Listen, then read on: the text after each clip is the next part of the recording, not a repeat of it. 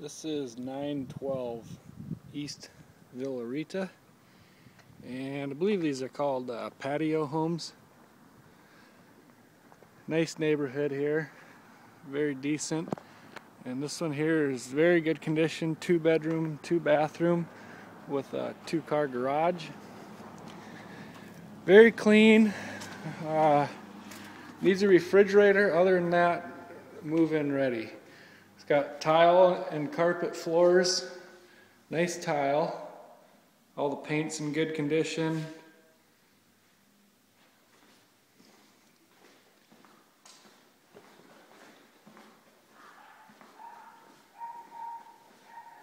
So this area here would be the dining room, and then over to the right here is the living room. Then there's also, I think this was originally a patio. Has a little step here at that piece of wood. I think that was a patio that's been closed in to be a family room. Nicely done, looks good and matches all the rest of the house. And there's a nice kitchen here, nice cabinets, nice countertops. Appliances are here other than the refrigerator, which goes down there at the end in the corner. Dishwasher to the left of the sink there. So very clean house. And then this is kind of neat. It's got this drop ceiling that's pretty common in this era house. They wrapped all this with wood. It really makes it look pretty good. I like it. And then there's also a pocket door here, so that when you walk in the front door, you could close off the kitchen area. Kind of a neat deal. Pocket door works good. And this would be the guest bedroom then. Good paint in here. Nice carpet. And there's one little spot here on the ceiling. Looks like they had like a hook or something, maybe to hang some sort of decoration. It's really the only spot I've noticed in the whole place that would need attention. It doesn't, you can barely even see it from here even. So it's just a small little hole, easy repair. Other than that, very good condition, clean carpets, nice bathroom, then matching cabinet with the kitchen. Looks like an updated countertop. Nice tile floor in the bathroom. Then there's a tub with the tile shower surround. Nice clean paint in there. And then we go back to the back of the house again, and there's the master bedroom. Once again, good paint in here. Nice carpet.